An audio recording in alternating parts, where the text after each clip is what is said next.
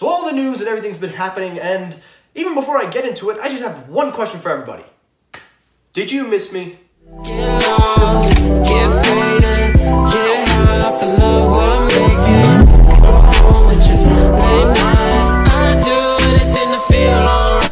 Hey, what is up everybody? Michael here, welcome back to Technoid. And guys, I don't know if you knew this, but I was on vacation. Although I made that pretty obvious. But welcome back everybody. Thank you guys for tuning in. I missed all of you guys. I missed making videos. So let's get right into it. So today we're only going to focus on three stories only. And the third one is really just an announcement about something going on. But anyway, first story up of the day is Samsung. Now guys, I don't know if you know this, but Samsung has a tendency to kind of want to leak their own stuff. And well, they did it again. So according to many news articles, I don't even need to leave links, you can literally look them up, but I will leave one or two just for reference only. There are official images that are quoted, rumored to be leaked by accidentally, that these are the Note 10. Now, I would be sitting here and be like, oh, it's a big shocker, yeah, oh my god. But the thing is, we already knew what it was going to look like, so there really is no shock. And even before I go further with this story and talking about the design and stuff, let's just pull the brakes, time out. This is the reason why there is no hype for Samsung products. Tell me anything you want, Samsung Knights. I don't give a shit. Every time there's a new Samsung Galaxy phone or a Note phone or anything, Samsung always finds a way to leak it before the event. They always find some way to leak their products and then say it was an accident. Bullshit! It ain't no accident.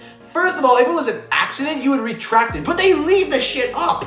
They literally leave it for people to take. Number two, this images that you're looking at are rumored to have been taken, although they claim it was accidentally. I'm calling bullshit on that too, because first of all, if they were taken, they would not literally look like the mock-ups of the actual phone. Like, look at these images. Do they look like something that would be taken from somebody that hacks into the website? No, it literally looks like something Samsung would take. Samsung makes this, and it's not even a render. This is the actual phone. As you guys know, I made a previous video talking about the design, where I liked it. I thought there was a lot of potential there. Sorry, guys. But God, I must have choked on something. But anyway, where was I? Oh yeah.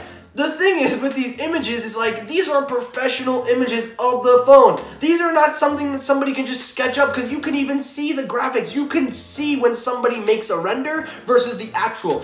These images are the actual image of the phone. So don't tell me somebody hacked them in and took them. Samsung, you know damn well you put those images out to somebody and they spread it out.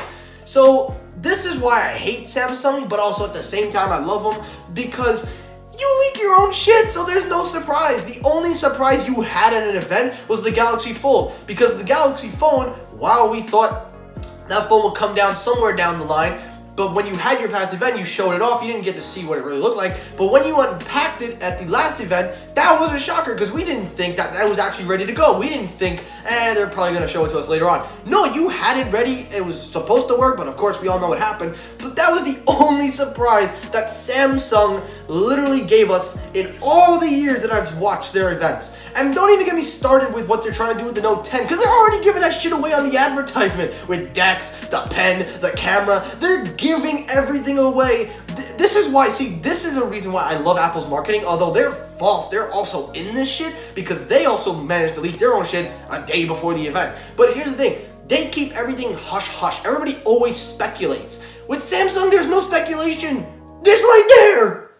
And it baffles me that Samsung keeps doing this and keeps saying accident. Just stop saying accident. Just literally, like, stop even leaking it in the first place. If you don't want to call it an accident, stop leaking the phones. Unbelievable. Anyway, let's move on to story 2. So that's the Note 10. Same thing, looks the same, everything I knew. Number 2, Apple. So if you guys don't know, Apple has finally simplified the MacBook lineup, but I'm going to call bullshit on that. But let's elaborate. So Apple has discontinued the MacBook, the 12-inch MacBook that was supposed to have been the budget end model, but of course we all know Apple, we know their policies. Nope, nope, nope, nope.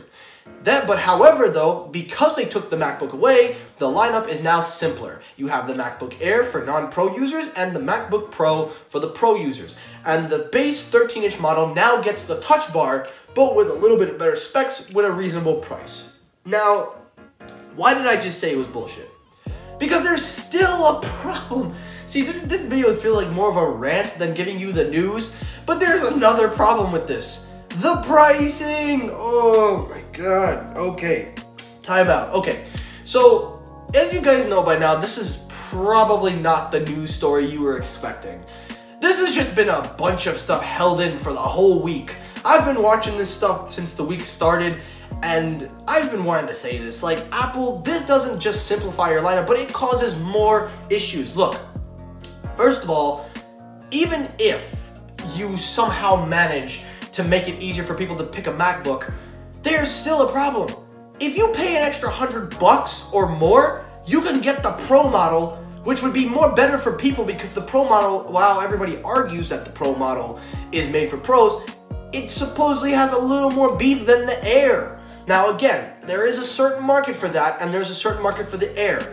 However though, Apple, you still priced it at $1,099. Okay, you can make the argument with the $999 old MacBook Air. Now that one we're not even going to discuss, but you missed the nail on the hammer. While you may have simplified the lineup, you still priced everything within the range of $100.